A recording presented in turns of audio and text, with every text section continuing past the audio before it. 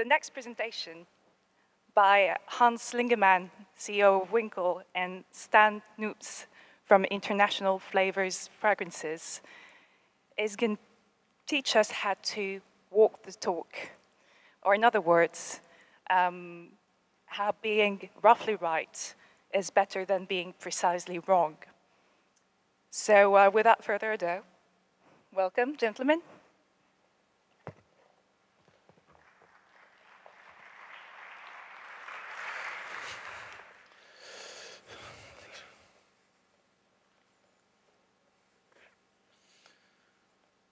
One of the biggest challenges I have in consumer insights is analyzing of text.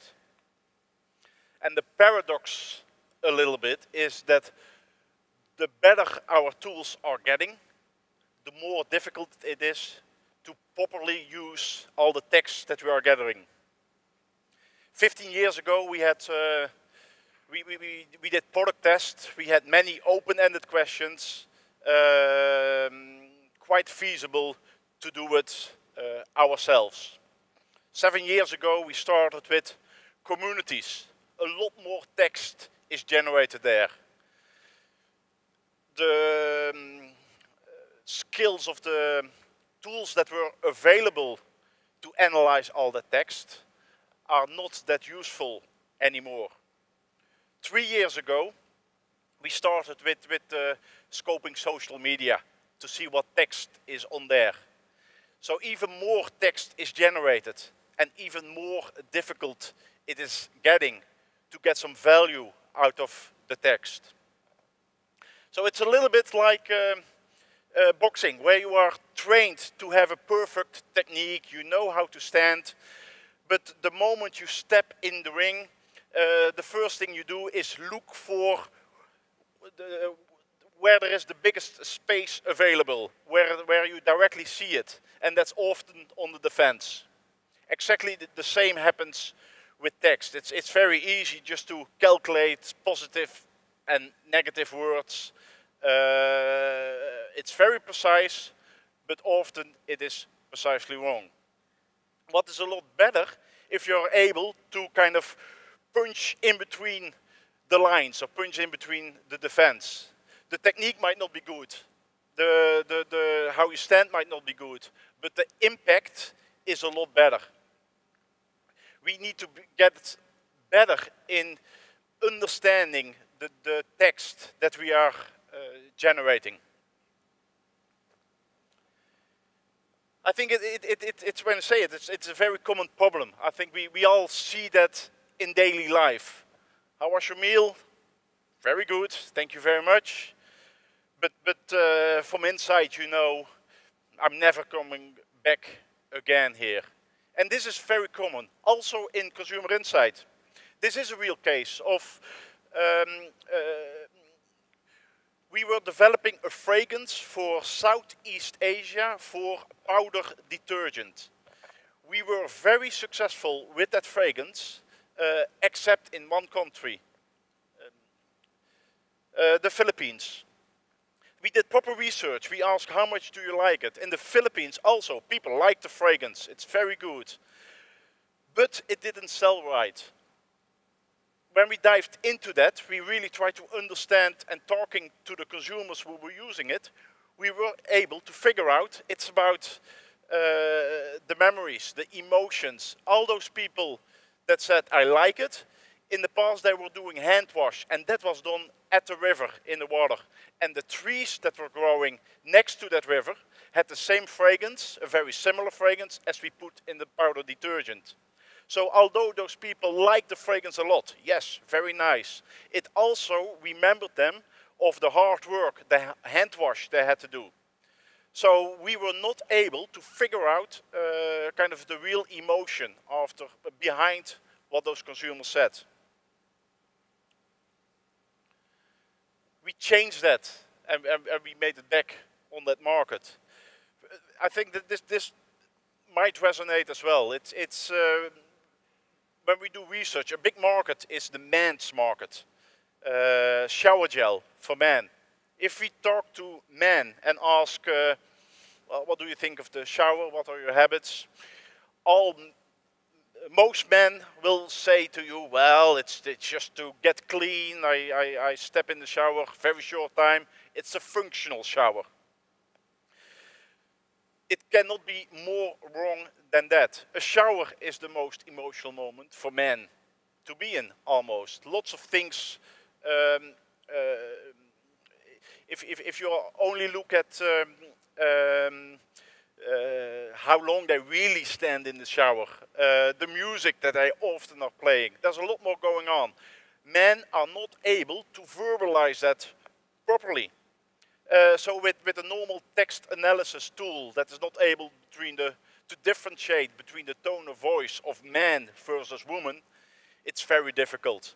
To dive a little bit deeper, there are many segments that we can tap into for men in the shower habits.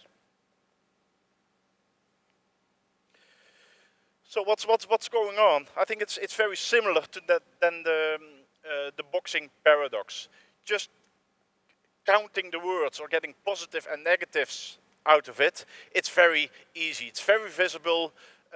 Programs can do that very nice. It's easy to measure. You have a nice number, but the importance is not there. It is really behind it. So it's much more about being precisely wrong rather than roughly right. So I met Hans at a barbecue of the Dutch Market Research Association 2 years ago, where I also talked about this problem that I had.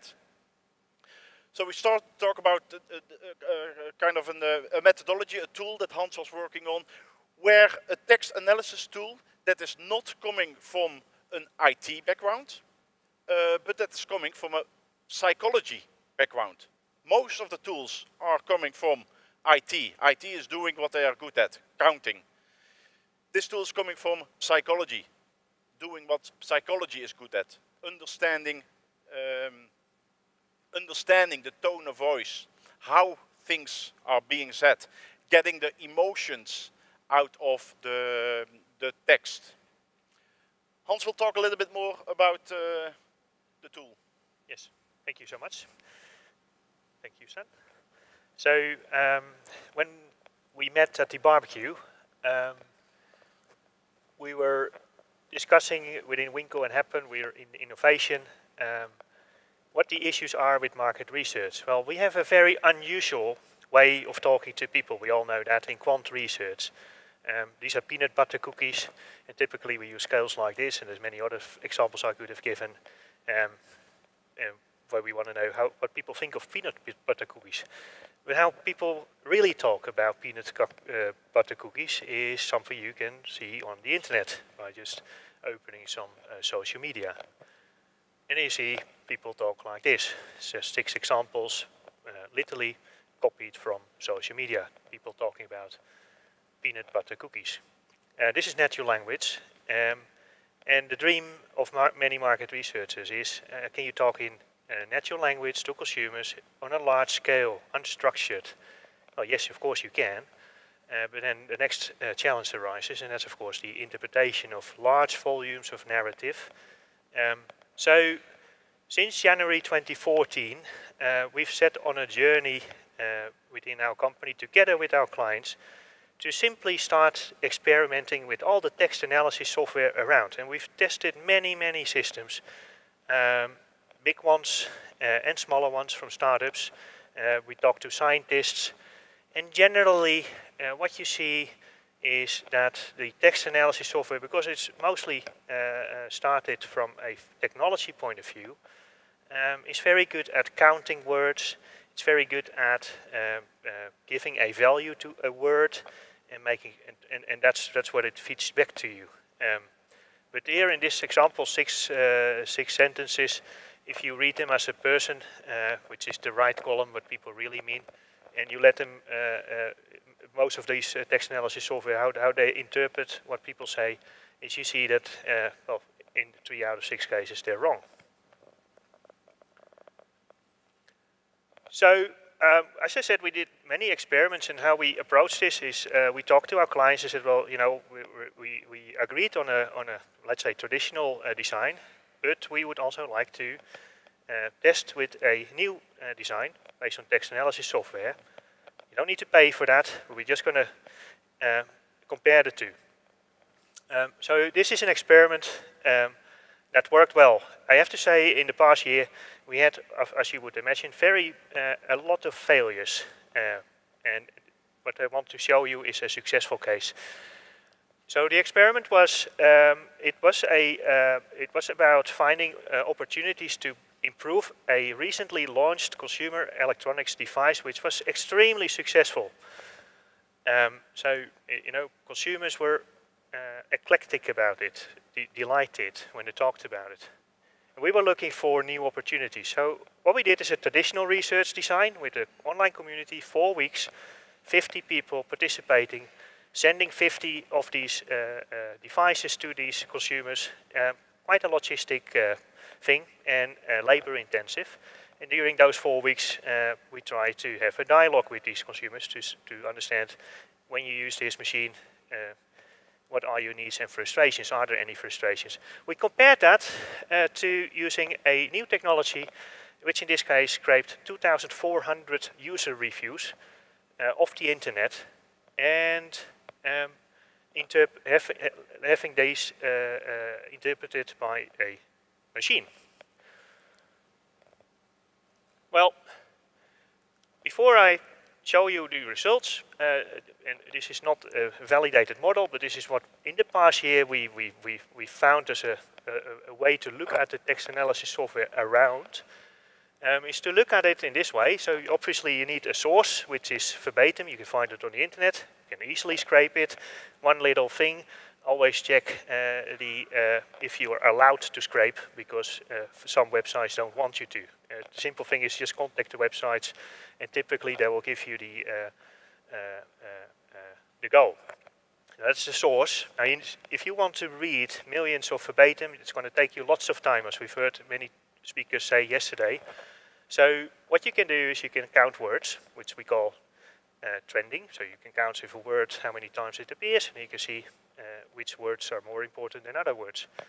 And next layer is to add a lens of basic sentiment. And every word is connected to an emotion. It's very simple, but what we are actually looking for is a tool that can derive meaning from what people say. And on our search for tools, you wouldn't believe it, we found 2 scientists in Devon. To give you an idea, it takes me 14 hours to go from Amsterdam to Devon. And even from people in our London office, there's a 7-hour journey.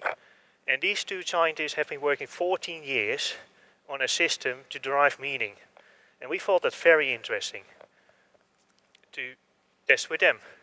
These scientists have not been working on making their graphs look really nice. So this is the output from the system. Please forgive them. This is one of the lenses. They've got 20 lenses. And what is interesting about this lens, this is a typical emotional lens that you get from most text analysis software, but what is added here is an emotion called frustration, which is, as many of you know who work in innovation, frustration is a very strong indicator for new opportunities. And as you can see, this is how people talk about this new device. Most people are delighted. That's just the strongest bar. But there's also people who are frustrated. And of course, you would like to see why. And this is what we got out of it. The nice thing is, it also gives you some sense, because you've scraped 2,400 verbatims, some sense of urgency. So from the community, we found a similar list of frustrations, which is interesting on its own. So the community, 4 weeks time, lots of labor, had the same output as scraping, which is 1 hour job, 2 days putting it through the technology and interpreting, and you get a similar list of frustrations. But also, something we did not find in the community, because with text analysis software, especially the advanced ones, you can compare many sources. So you can compare any text, like text on a poster or text from lyrics, to text that you find on the internet from people that talk in a natural language. In this particular case, This is a bycatch. We found that the manufacturer talks, that's the left bar graph, very scientific. You can't read the labels, but the orange bar is how scientific the language that the manufacturer use. While consumers talk less scientific, that's the graph on the right side, and more in an order way. It means they want to clearly hear how this machine works, which is related to one of the frustrations people had. It's a quite complicated machine. This is a bycatch that of course we didn't ask for this in the community, but in the technology you can literally ask any question and you can see what gets out of it. I'm going to hand over to Stan because the response from the client was even more interesting. Building on the man shower habit, a key driver of liking there is the concept of fresh and clean. We wanted to dive into that concept a little bit more, or a lot more. And we were trying to figure out what to do best. So actually we used both approaches. The kind of a community where we spoke to 50 men in this case for 2 weeks. And we also used the text and analysis technology. Just scoping the internet, what people are saying, what men are saying about the concept of fresh and clean.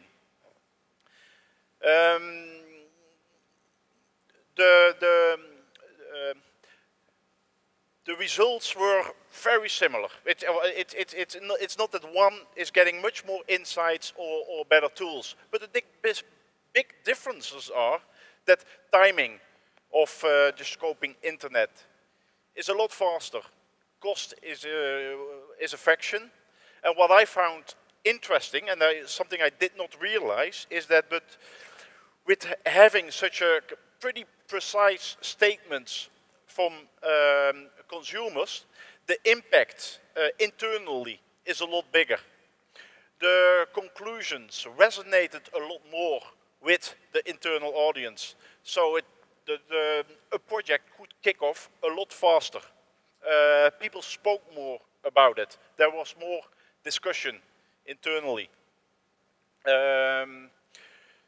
Same results, a lot of additional advantages by just looking at what consumers are really meaning, what they're saying. So we are not able to change what consumers are saying. We have no intention to do that, but we are able to learn how to listen better to consumers.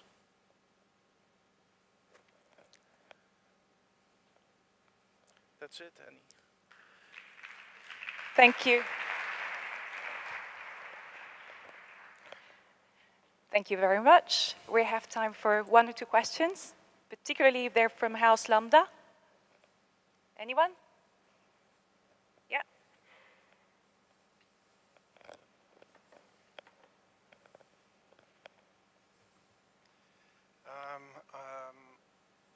Before I ask my question, I would like to say that I much like your example about the Philippines. But the question I have is, when I look at applications of text analysis, I find them indeed rather weak, with one exception. When you are in a supervised situation, so for supervised learning versus unsupervised learning, they can be very powerful. Is that something that you have witnessed as well? Can you explain a little bit what you mean with supervised? Environment? What I mean with that is that I've seen applications where, for instance, based on pre-classification, so for instance, documents were labeled by persons in, let's say, 2 groups, A and B, so you would know what the good result is. You would then use text analysis to learn the relationship between the text and the classification in A and B, and then afterwards you do it on a new sample where you don't know yet what A and B is.